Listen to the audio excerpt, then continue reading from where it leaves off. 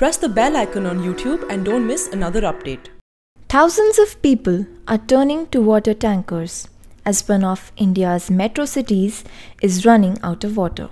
Chennai's 4 main reservoirs are at a storage level of less than 1%. According to the Central Water Commission, there is a 41% rainfall deficit this year. While the state is suffering from acute water crisis due to delayed monsoon and extreme heat waves, the political parties are busy doing yagnas and protests.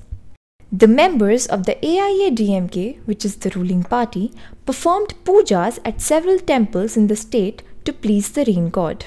Senior AIADMK leader and fisheries minister D. Jayakumar said that it is an expression of faith.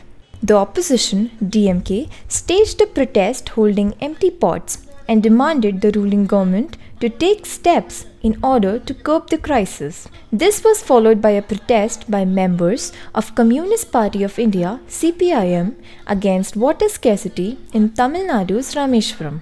But despite these yagnas and protests, the common man continues to suffer. This is Triagulati for ThePrint.